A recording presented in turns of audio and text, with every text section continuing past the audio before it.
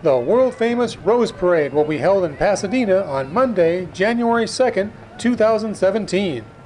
As you can see in this footage from the 2016 event, the Rose Parade always has spectacular floats. Plus, every year some members of the Kaiser High School band perform in the prestigious Tournament of Roses Honor Band. We talked to the two Kaiser musicians who were chosen for the 2017 parade. This is my first year being in the Rose Parade, so it is really a very good experience to be in right now.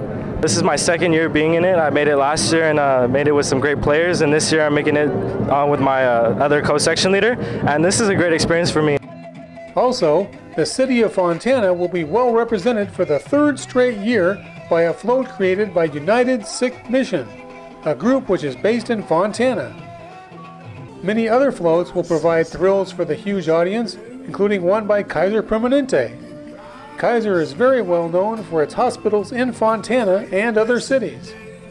In addition, prominent service organizations that have clubs in Fontana, including Rotary and Kiwanis, will be in the Rose Parade. Make sure to watch the TV broadcast on Monday, January 2nd.